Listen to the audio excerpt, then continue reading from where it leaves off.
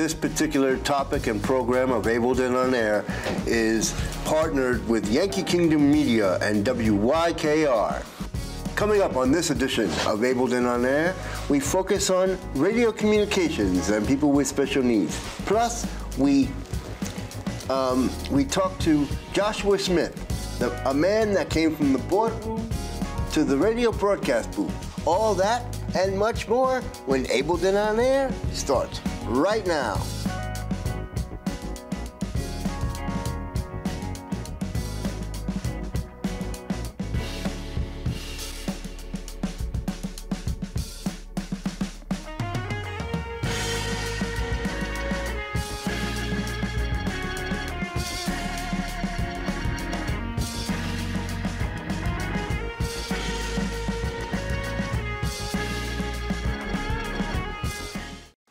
Welcome to this edition of Ableton on Air, the one and only program that focuses on the needs, concerns, and achievements of the differently able. I'm your host, Lawrence Seiler. On this edition, we focus on radio communications and people with special needs. Let's welcome Joshua Smith, CEO of Yankee Kingdom Media and WYKR. Welcome, Josh, again to Ableton on Air. Yeah, it's great to be here again, Lawrence. It's fantastic to see you again. Okay, fantastic to see you again. Throughout the whole pandemic, we're here. And so you went from, so talk about the history of WYKR and why you decided to go into radio communication. Yeah, so I for about 8 years or so, as many of your viewers know, I was the executive director over at Green Mountain Support Services, which is an incredible organization. And one of the aspects of it is that we were doing a lot of public service and advertising with local radio stations. One of them being my hometown radio station where I'm from, which is WYKR, which has been around since almost 50 years. And one of the aspects of it is that the owner, the family, Puffer Broadcasting, has been part of it. They're the ones that created it back in 1976. Were looking to sell. And so they had some people that were looking at out-of-state conglomerates and people that wanted to come in and buy it, but they were very excited for the fact that they're able to have somebody who is local to the area, who was able to kind of carry on the mission and legacy of what a local radio station does. And so with my experience as well, working in the disability field for well over a decade, the ability to kind of take on the role of doing some level of, adjusting my, passion for public service in a way to be able to do that on a different platform was really a big pull for me. And as we've mentioned before off the air, I've had a long history of working in broadcasting as well through internet radio for almost half a decade so far. So it was a really good fit. It was a really good fit for me, and the ability to kind of continue along with my mission and values and being able to do it in a different platform was good for me. Now let's talk about the history of radio for people who don't know, and then go into, first of all, radio is not dead. Right. What is the difference, before we get to the history, what's the difference between internet radio? Because, people with special needs are interested in a career in radio. Yeah. What's the difference between internet radio and a regular radio station? Right, that's a good question. And wanted to bring up the point that you said radio is not dead. As a matter of fact, radio, as of this year, celebrating its 100th anniversary, as of in 2023, radio's been around for, the radio broadcasting has been around for over 100 years now. And also, too, just for your listeners and viewers to understand, too, is that what makes local radio so powerful is that it's the only medium you can't pause, you can't fast forward. What do you mean by that? Well, local television, if you're on through cable access, you can actually pause live television. and go out and get a cup of coffee or come back and then unpause local television. And you can record it on a DVR. Right, exactly. That's the thing about local radio. Local radio, unless you actually record local radio as it goes, there's no aspect to do that. So what makes local radio powerful is that it's the only medium that you are 100% engaged in while you're listening. You can't, as I say, so for those that are looking at, for any nonprofits out there or for any businesses out there, local radio specifically is one of the best places to do advertising. And with that said, as you talk about with issues with the difference between internet radio and local radio, local radio, as we call terrestrial radio that have AM frequencies or FM frequencies, fall under the FCC communications. You have to get a license from the FCC in order to run. So let's talk about that for a minute. We've been talking about, so you have to get a license, if you want to own a station, but internet radio, you don't. You don't. It is still, so internet radio does not fall under the FCC guidelines yet. So, which means is that you can be a little bit more free with what you want to do, but there's very specific rules and regulations if you're running an FCC, if you have an FCC license. One of them is that you have to make sure that anybody, specifically we're now in 2024, it's a political season, which means that all radio stations have to oblige by letting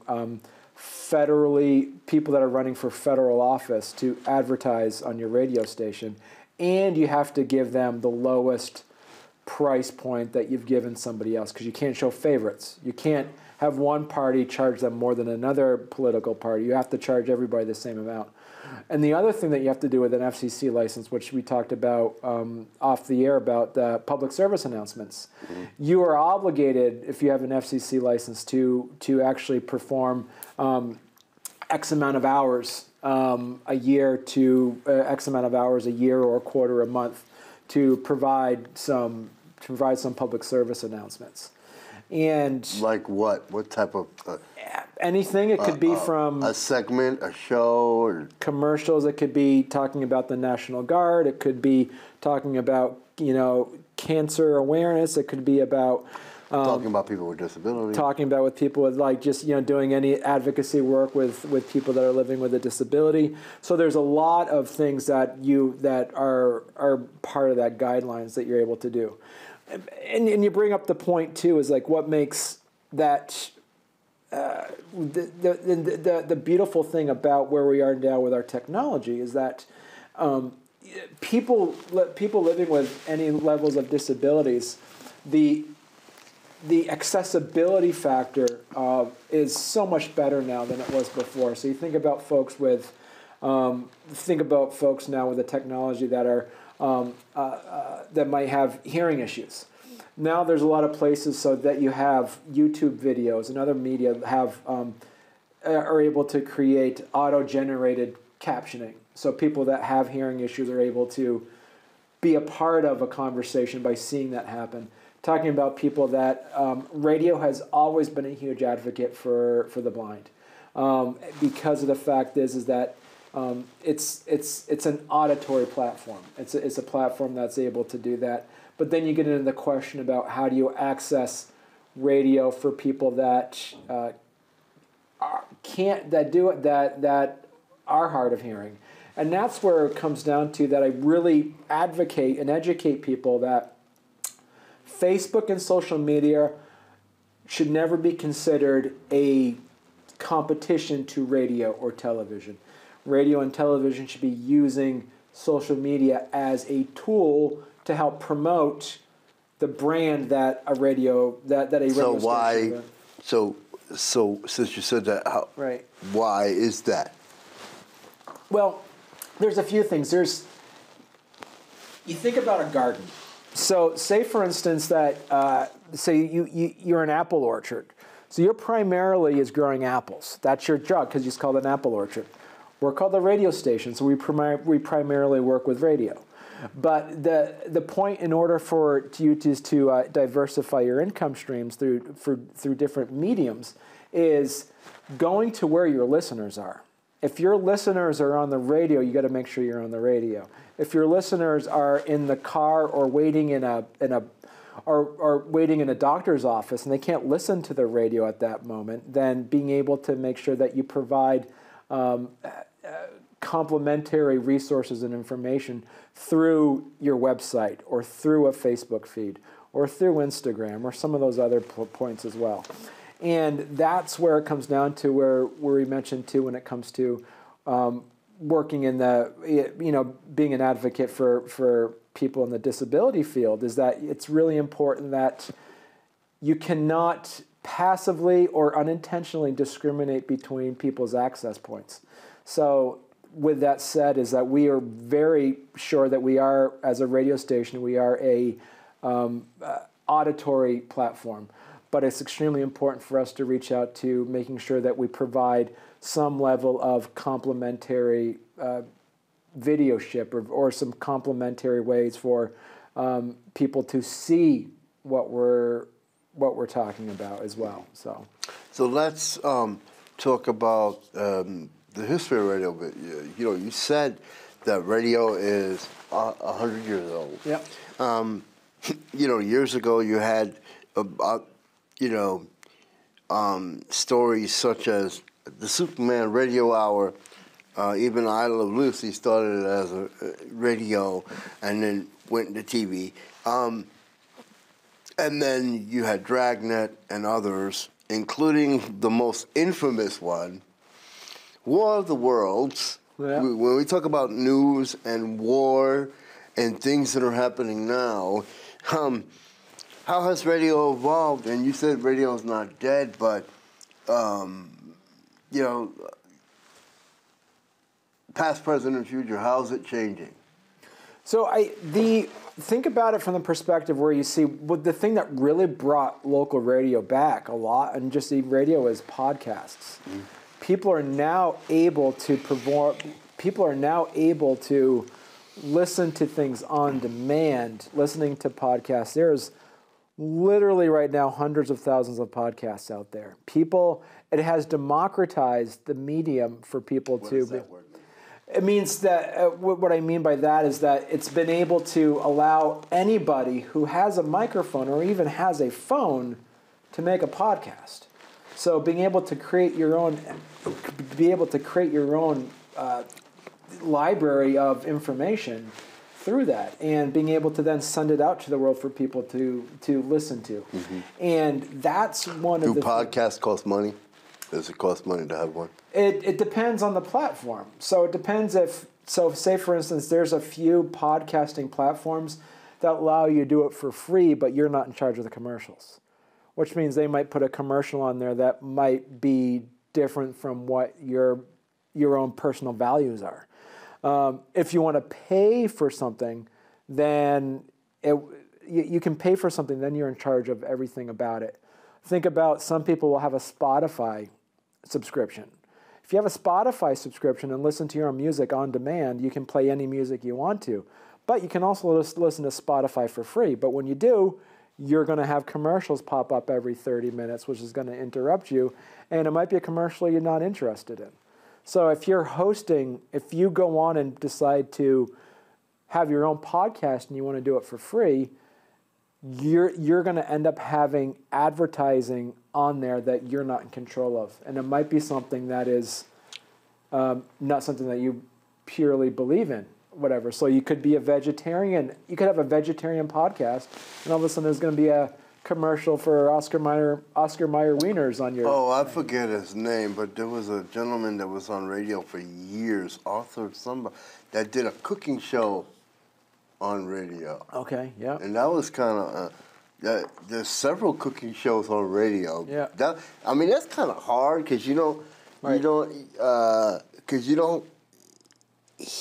see the food. Right. They talk about it. Right. And the benefit of podcasts is that it's easy for people to make their own podcasts. The hard part about podcasts is that there is, as I said, there's hundreds and thousands of podcasts out there. the challenge of increasing your listenership is only through other people who listen to podcasts. Because if people that don't listen to podcasts aren't going to jump on podcasts. So the benefit of radio is everybody knows what a radio station. Everybody knows what radio is. So the ability to get listeners to come on and be a part of that is way easier than it is to do podcasting. But the podcasting has a much shorter doorway for people to walk. A much easier doorway for people to walk into. What is now? I've researched. There are the countries that are doing radio and teaching radio for people with special needs. Ireland has a station, several. Then in Brazil, there's a situation. It's called La Colifata, and we've spoken about it on the show before, where psychiatric patients or psychiatric residents in a hospital do a radio program as part of their recreation and job. Mm-hmm. What are your thoughts on that? I think it's great. And so this is the point when we were talking about podcasts and also internet radio. Also, creating your own internet radio station is something that actually is not overly complicated to do. And this is the point that I highly recommend people that listen to the radio and are interested in starting their own shows, whether they might be as I say, they might be, working in state government or working in nonprofits or working in or doing anything. Any of your viewers and listeners out there, everybody that's listening and watching this, you yourself can actually create your own internet radio station. You can create your own podcast. And some people would say, "Well, what are some of the simple ways to do that so people?" Yeah, there is. There's absolutely, and my first recommendation for anybody out there to do that is just get on. We are living in an age now where you can access any information you want to at a click of a button, and I don't want to specifically direct anyone to a specific place, but I can tell you all you have to do is get on the internet and do a search for. How to create your own internet radio station or how to create your own podcast. Because some people that might be watching this might be saying, well, this is my thing. I might love gardening, or I might have I'm a disability advocate, or whatever your thing is. And then the first thing you would say is you would get online and search and find that there is 100 different people doing the exact same thing you are. That doesn't matter because they're not doing it in your voice. You might say it in a way that will actually then finally reach somebody's ears because you might have a different story. Everybody has their own stories to tell, and being able to say it in a different way might be able to inspire someone to take some action. And so that's where it's extremely important is that no matter what, everybody has a mark they want to put on there. Everybody has a story to tell. So with that said, another option as well is finding and if you do find some of those podcasts or finding some of those radio stations that you actually like a lot, here's the other thing that you can do. Instead of actually starting your own, reach out to that station or reach out to that podcast and say, hey, can I be a guest? Can I come on and be a guest? If you have a story to tell, you'd be extremely surprised how easy it is to get on some of those podcasts and get on some of those shows to talk. Because as I say, everybody here, it's extremely important to stand behind the advocacy piece that you really feel strongly about and get on there and start talking to people about your story. And then from there, you could be inspired to start your own podcast or start your own show and start your own radio station. That's something that is not... It's not a heavy lift. So say, for instance, a group of, just picking something like the Brain Injury Association or the Alzheimer's Association or a collection of companies that work with people with disability. Reach out to your colleagues and say, hey, let's start a radio station. It's not that hard. To do that. I mean, the accessibility of actually getting the equipment and being able to do that stuff, that is such a great way to actually increase not only of your library of your library of advocacy work, it also increases great ways to do fundraising, great ways to do a lot of that stuff. Okay. Yeah. What are some of the misconceptions around, because, I mean, you own a station. I mean, is it a big risk jumping into a pool, per se, and owning a radio station, for people that want to know? So starting an internet radio station, no. It's not a big risk at all because I'm saying you own but owning a terrestrial radio station, it's first of all, you just can't start a radio station where you actually have to see if there's a vacancy, a geographic vacancy to do that. So that's the other thing, because there's also, and so the FCC only allows certain radio stations to be created. And I would say too is that you see a lot of radio stations that are starting to consolidate. That's why you're starting to see a lot of if you see a lot of our local television stations around here are not locally owned anymore. They're owned by out-of-state conglomerates right now. Like WCAX. They're all owned by Hearst Media. There's Gray Communication. They're all owned by larger organizations. Is because that it's extremely important that if you're looking at getting a radio station, first of all, you'd want to find one that's already in existing that you could purchase.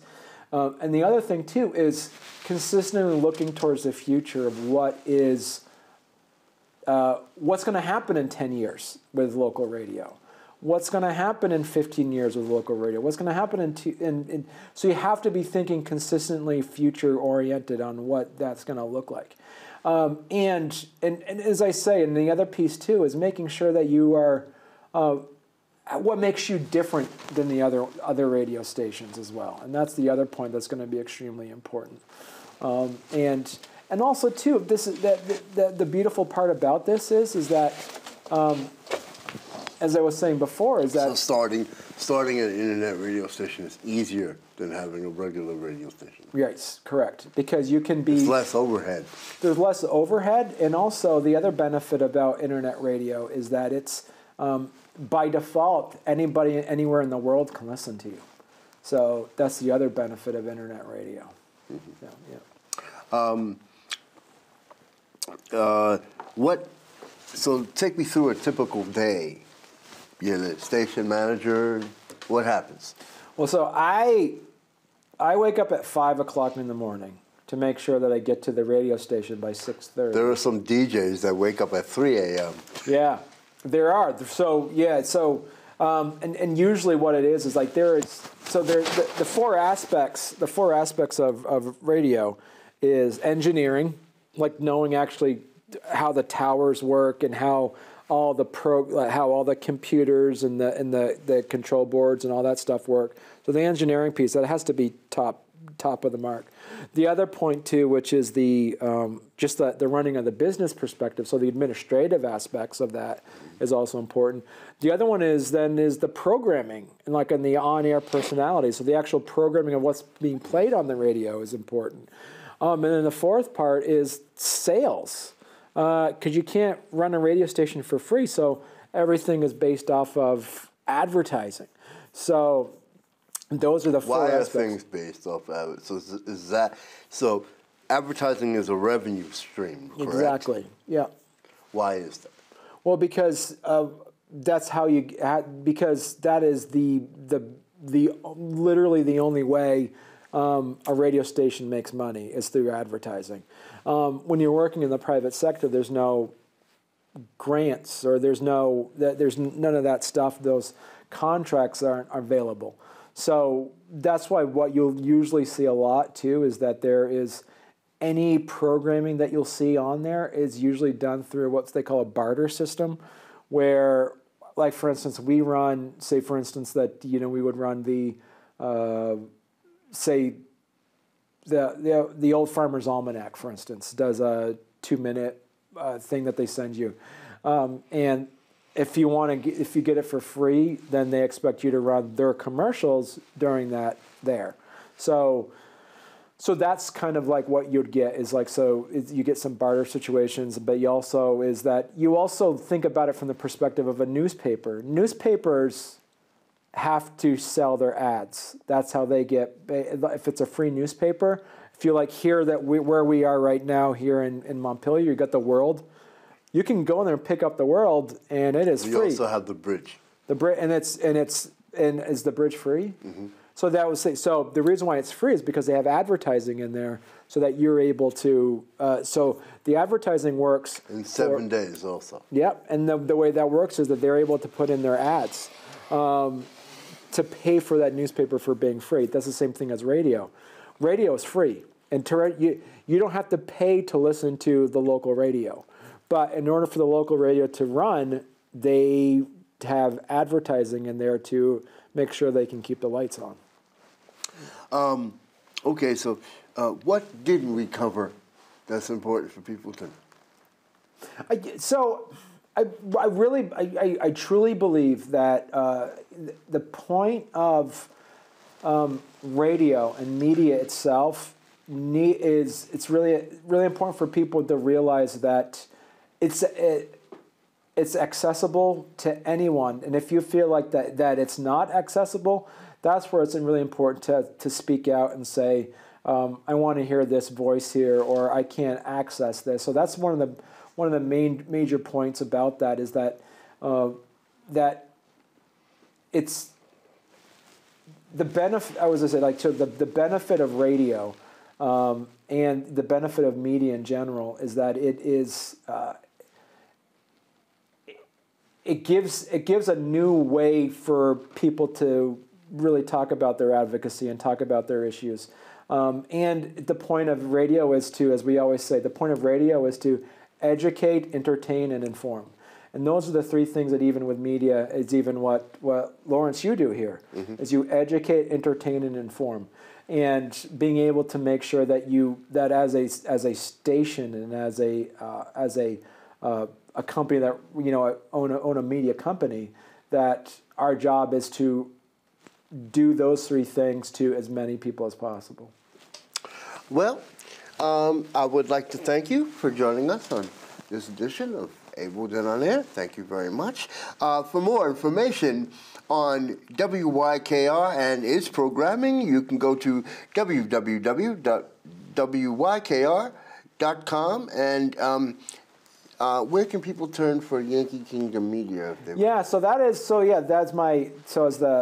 parent company of WYKR is Yankee Kingdom Media, and we do have a website that's not up yet, but you can follow WYKR on Facebook. You can follow us. Go to WYKR.com, and you can listen to us. No matter where you are in the world, you can actually listen to WYKR. And it's WYKR and WTWN. WTWN is our AM, our AM channel, but it's all the same. It's all the same station right now. So you can go to WYKR.com and hear, if you like country music, that's what we play, and we have a lot of other community-related stuff there too. Okay. For more information on WYKR, you can go to www.wykr.com. That's www.wykr.com. And for more information on Able Then On Air and what you've seen today and other programs, you can go to www.orcamedia.net. That's www.orcamedia.net. And if you want to find out more information on our new blog post, you can go to Blogspot, www.blogger.com. The Able Then On Air newspaper blog, www.blogger.com. This has been Able Then On Air. See you next time. You're listening to WYKR.